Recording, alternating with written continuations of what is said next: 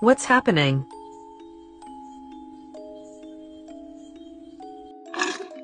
Yeah, this parasite is living inside and controlling that praying mantis brain. This is a horsehair worm, and yeah, we gotta talk about it.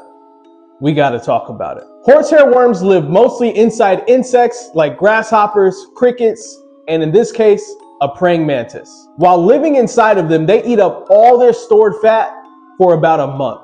And though the horsehair worm is living inside of that praying mantis, it doesn't want to stay there forever. The worm actually wants to go into a body of water where it can reproduce. Now, praying mantis usually steer away from water because they're not that good at swimming.